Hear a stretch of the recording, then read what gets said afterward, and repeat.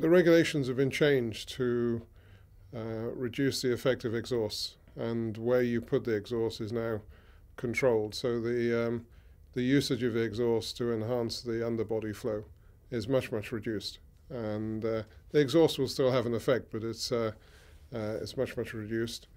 There's been a move to lower the front of the nose, which has caused these step noses, which are very prevalent, and that's been done to reduce the height of the impact if one car hits another.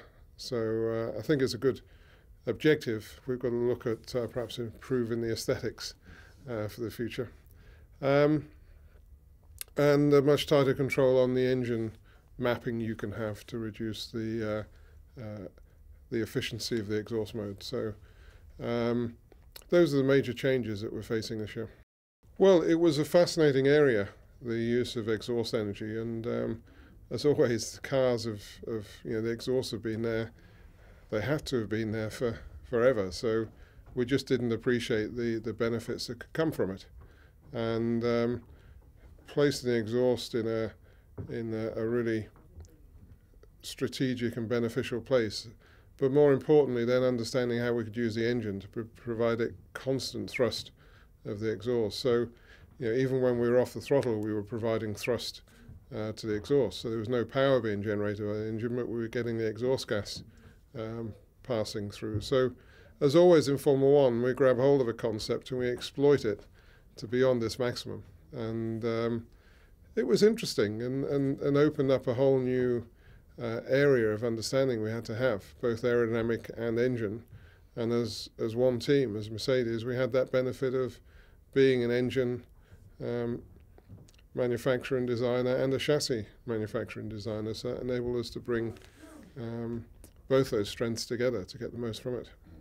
Well, we're still getting a bit of performance from the exhaust with the new car. Nothing like was achieved with the last year's regulations and last year's concept.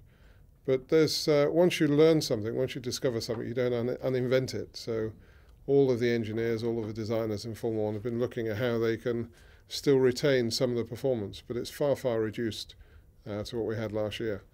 And I think most people in designing their new cars would be quite happy if they were able to achieve the overall performance that they achieved last year.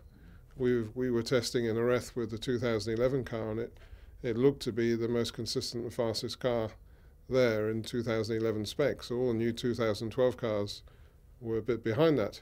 So I think anyone who's doing their new 2012 car is able to get close to what they achieved in 2011 is doing a very good job.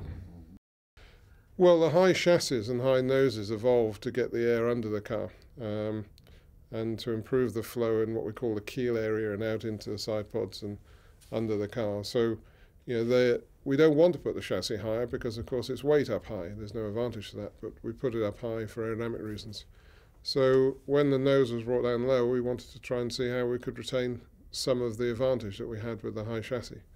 And that's why you've seen these step noses, because the height of the nose is constrained up to a certain point, and the chassis is constrained after that, and the dimensions are different.